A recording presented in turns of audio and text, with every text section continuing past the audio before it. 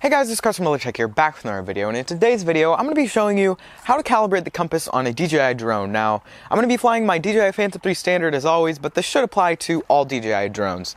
Now, first off, I just want to say, why should you calibrate the compass? Now, calibrating the compass is pretty important when moving to a new location. So, if you're flying in one place that has maybe lots of interference, like a city or something, there's a completely different environment around you than if you're flying somewhere where there's just a bunch of trees and a forest area or something like that. So, me personally, I only ever calibrated about once per week because I don't change my location that I fly from very often, so I only calibrated about once a week, but even then, you probably don't have to that often, but yeah. So now let's actually get into the calibration of the drone.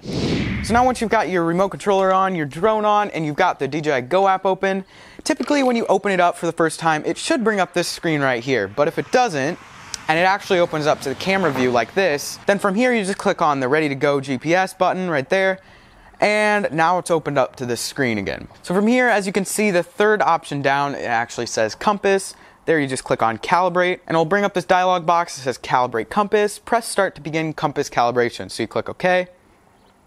Give it a second, and then it'll open up this dialog window right here.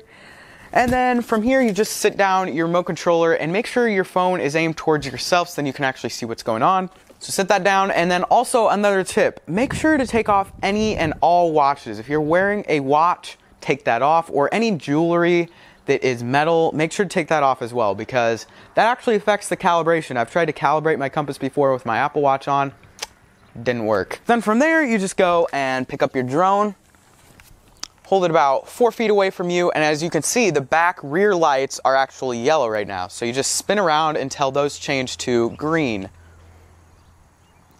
There we go, so that changed green, and you can also see on the app that it changed to vertical. So then from there, you can turn your drone vertically like this, and then spin around until the lights go off. There we go. So now the lights went off and it started to blink green. So from there, you just turn your drone back upright and then sit it down. To know that you did this correctly, make sure to just check on the DJI Go app. It should say Ready to Go GPS and should be green. And then if that happened, good job, you calibrated the compass correctly. And now you can get on to safely flying in your newer location. So anyways guys, that is pretty much it for this short little video. I hope I was able to help you out in calibrating your compass of your drone, especially if you didn't know how to do it previously. If this video helped you out, make sure to give it a big thumbs up. And if you'd like to see future videos from me, make sure to click that subscribe button below, even if you're on mobile. If you haven't already, also turn on notifications because I randomly upload sometimes, but my upload schedule is Monday, Wednesday, and Friday.